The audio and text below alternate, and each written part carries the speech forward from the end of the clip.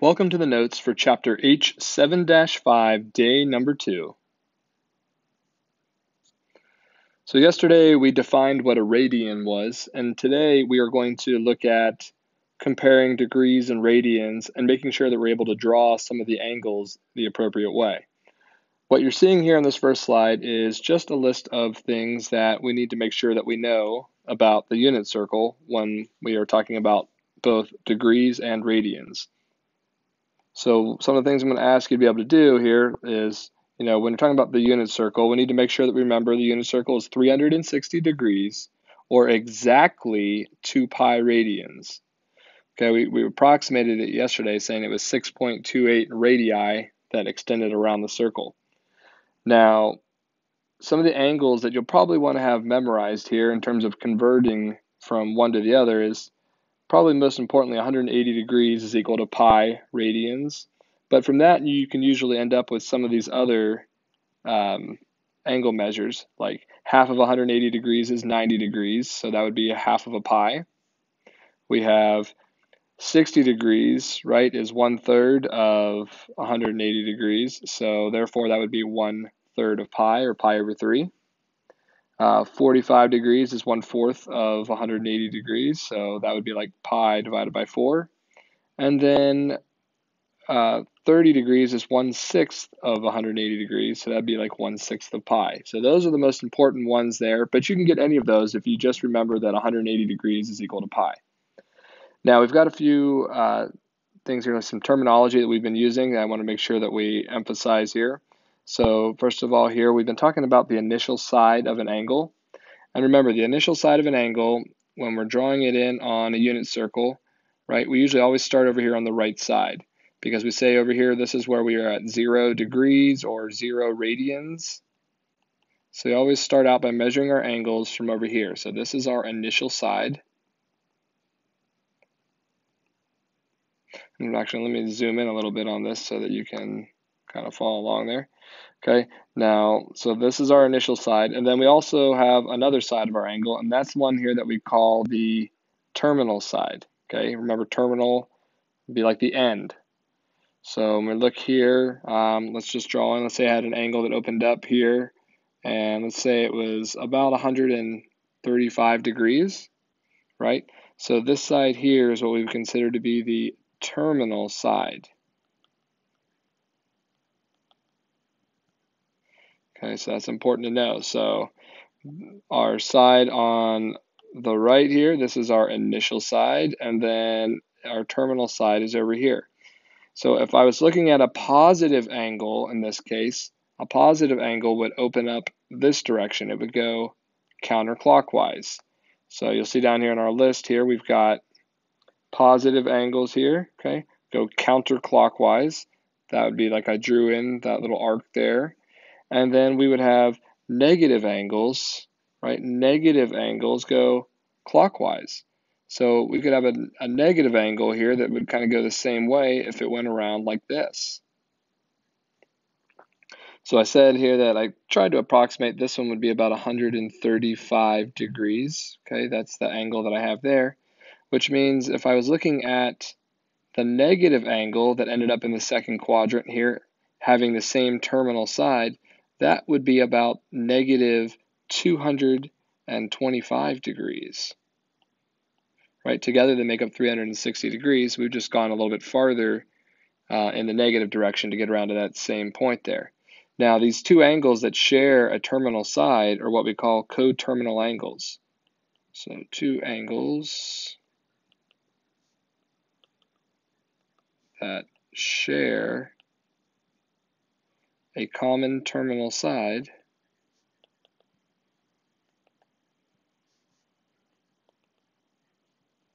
are coterminal angles.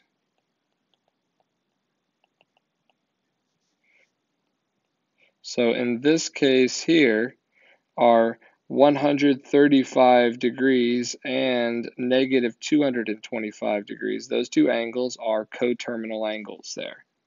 So that's an important term there to know, just making sure we understand the vocab behind everything that we're doing. Okay, so our coterminal angles there.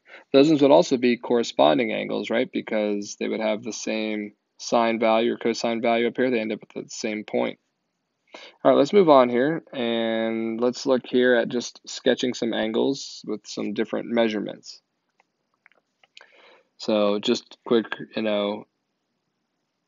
recap of what we know about our angles here. We know on this side of our circle here, right, this was like 0 degrees, or we could say 0 radians. Actually, I'll do radians here in a second. Let's just go ahead and do our degrees around there to make sure we remember those. At the top here, we know that this is going to be 90 degrees. On the left side, we have 180 degrees. At the bottom, 270 degrees. And then we get all the way back to the start, that's 360 degrees. So one full rotation around the circle. If we're talking about radians here, right, this is also 0 radians. We don't really have a unit or a marker to determine that it's radians, so I won't put the little degree marker on these ones. At the top here, we know that this is going to be pi over 2 radians. Over here at 180 degrees, we know that this is pi radians. At the bottom, this is the same as 3 pi over 2. And then when we get to the very end there, remember one full rotation around the circle there is considered to be 2 pi radians. All right, so we're going to just kind of sketch in some angles here and then talk about what the reference angles are. So the directions here state, sketch and give the quadrant for each angle. It says, what is the reference angle? So number one, we're given 320 degrees. So if I take that 320 degrees, I know that I am going most of the way around the circle, right? As I go around here, I'm going to pass 90 degrees, I'm going to pass 180 degrees, and I'm going to pass 270 degrees. So I'm going to come all the way around. I'm going to be just a little short of going 360 degrees. So it looks like here we are going to be in quadrant number 4. Right, so we've kind of drawn in our angle there. So we know that this is quadrant 4.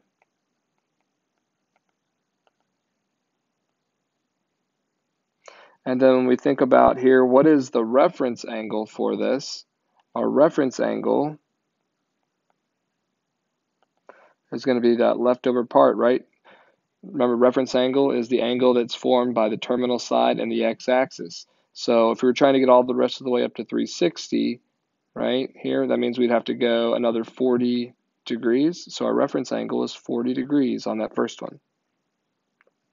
Looking at the second one here, we've got a 200-degree angle. So we start out with our initial side here, and this one's going to go a little bit more than halfway. So we're going to probably have our terminal side end up being over here.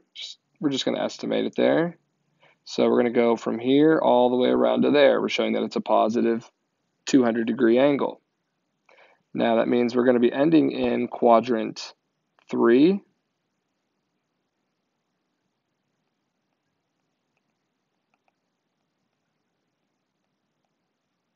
And then we're asked to find the reference angle. The reference angle on this one, right, would be this angle here. So how far past 180 did we go to get to 200? That should be 20 degrees. All right, negative 600 degrees. Okay, remember, when we have a negative angle, that means we're going to be going clockwise around our circle, right? So we still have the same initial side here. And now let's think about it here. If I were to travel all the way around the circle, right? If I was to travel all the way around the circle, let's just pretend we're going around here, right? And once we get all the way to the end here, we're at 360 degrees. Well, we're going to be going past 360 degrees then. So when we go past 360 degrees, we're going to be looking at what would the next measurements be. So as I start here, I go around, just like I was showing you there, we've gone around 360 degrees. Now when we get 90 past that, right, that's like saying 450 degrees. And then we get halfway around the circle again, that's another 90, so we're at 540 degrees. And if we kept going, we'd end up here at 630 degrees. We don't want to go that far. I'm sorry, these are negative angles, right?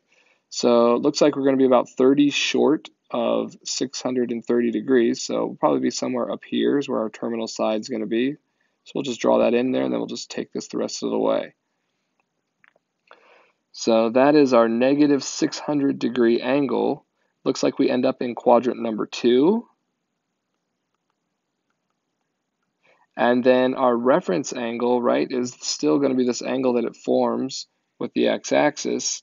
So it looks like, if we're going all the way up here to negative 600, this distance between here is going to be 60 degrees. So our reference angle is 60 degrees. All right, we got one more here in degrees, and then we'll move into looking at some with radians. 145 degrees there. This one, we should be less than 180 degrees, but more than 90. So looks like we're probably just a little over halfway through quadrant number 2. So this one should open up like this. So we've got quadrant 2. And then our reference angle for this one looks like, if we're going from 145 down here to 180 degrees, our difference there is 35 degrees. So our reference angle is 35. Looking at 5. So this is the first time I've probably asked you to do something like this with an angle that is in radians. So we have 3 pi over 4. So what we have to remember here is, right, if we have 0 radians here, and this is pi radians, when we look at this fraction that we've got here, this is a proper fraction. So we have less than 1 whole pi. So if we take the top part of our unit circle here, or our angles, right, we know that is pi. So we want to break that into fourths, right? So if we think about it, I could take this side here and I could break this into fourths. There's 1, 2, 3, and 4. So you can see I have like 4 equal parts there. So as we take this here and we rotate this angle around, right, maybe we'll do these ones in blue. So we'll start out with our initial side. This is going to open up and it's going to go, that's 1/4, 2/4, 3/4. So this line here would be our terminal side, or that ray there. Okay, so we ended up here, it looks like in quadrant 2, and our reference angle now works just the same way with radians, right? So if we're at 3 pi over 4 right here, and this is 4 pi over 4, right? That's the same thing as pi. That means that our reference angle here is going to have to end up being pi over 4. All right, number 6, we've got negative 5 pi 6. So again, when we think about this, so if we have 0 here and I go in the negative direction, this would be a negative pi over here. So because this is a proper fraction, that means we haven't quite made it all the way there. We're going to break this into sixths. So if we take this and we break this into sixths, we've got, we break it in half there, and then we probably need, 3 parts over here and 3 parts over here. So as we count around from our initial side, right, we've gone 1/6, 2/6, 3/6, 4/6, 5/6. So this would be our terminal side right over here. So that is our angle, negative 5 pi 6. Looks like we end up there in quadrant number 3.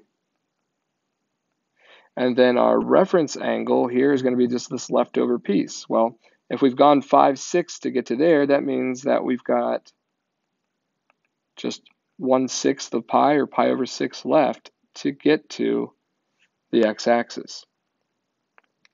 All right, hopefully you're hanging in there. Let's look at the last two. Okay, so this next one here, we've got just 5 pi. So as we start out here, we know here that this is 0, and if we were to travel, halfway around the circle here, we would end up over at pi. But then if we continued on all the rest of the way around the circle, we'd be at now 2 pi over here. And then if we continued on again here, it looks like our even pi's are going to be on the right side, and our odd pi's are going to be on the left side. So let's look at it here. As we start out, we're going to say here, we're going in the positive direction. So I'm going to start in close to the middle. I'm going to say there's pi, there's 2 pi, there's 3 pi, there's 4 pi, and then there's 5 pi. So we end up all the way over here. So with this one, because I drew that in blue, let's go ahead here. I'm going to add in this is my initial side here. So it's like a straight angle when you see it on a circle here. And then this is our terminal side. Now, when we're asked what quadrant we're in, we're not in a quadrant. We're actually on the x-axis. And for reference angle, we're not going to say, some people say it's like 0, but I'm going to say just we're not going to have a reference angle for this because it's on the axis there. All right, and then let's do this last one, a little bit trickier problem here. We have 14 pi over 9. All right, so when we look at 14 pi over 9, if you think about that, that's like 1 5/9 pi, right? So as we think about it, as we go all the way around the circle, right, a full revolution around the circle here is 2 pi. So we're definitely not all the way around the circle, but we're definitely more than halfway. So the key part of this here is we need to think about the 5/9. 5/9 is more than half. So as we're taking it here and we're drawing out, right? So when we go from here all the way around to this other side here, we've gone 9/9. So we need to take this and break this into, ninths over here. So I'm going to take this here and do that. So we've got 1, 2, they may not be perfectly the same size, but I'll do my best. All right, so it looks like there we've got, so we need to count over 5/9, and what you'll see here when we do that, I'm going to try to draw that here in a different color so you can see it, right? So we'll change this one to red. So we've gone 9/9, 10/9, 11, 12, 13, 14, ninths. Oh, no, I'm sorry, that's not a ninth there, right? We're not counting the y-axis. I didn't draw that one in there. So there we go. So we should be 1 past here. Remember, when your denominator is odd, you do not count the y-axis there. I should have mentioned that beforehand. Okay, so we're all the way to there. So here is our initial side, and then this is our terminal side of our angle there. So it looks like we end up in quadrant number 4. And then when we're asked here, hey, what's the reference angle? Okay, we got to look at this one. We need to get all the way up here to where it is at, 2 pi. Well, 2 pi would be like 18/9, right? 18 divided by 9 is 2. So if we've gone 14/9, how many do we have to go to get to 18/9? Well, we'd have to go 4/9 more. So we're going to have to go 4 pi over 9 is going to be our reference angle. Okay, we don't do a lot of them that kind of look messy like that one there, but we will do some, so I want to make sure you're prepared. All right, let's go ahead here and move on. This is just a recap on angle conversions, in case you were maybe absent yesterday when we talked about them. Remember, when we're changing from degrees to radians there, we want to use our conversion factor of multiplying times pi radians over 180 degrees. Right, this is like pi radians over 180 degrees.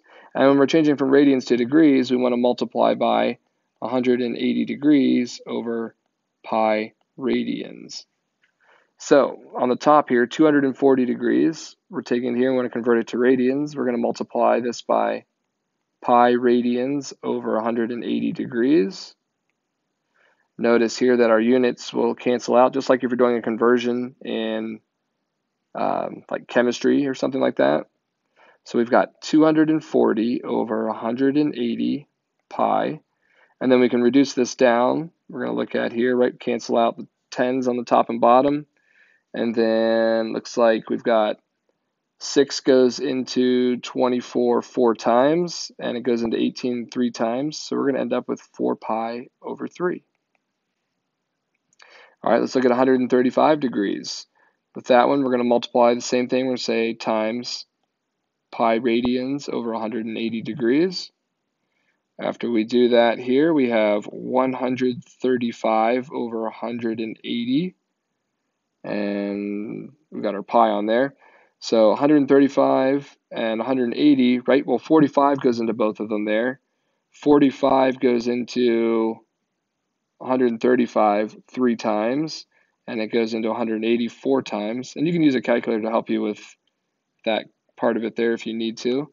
But we should end up here with 3 pi over 4.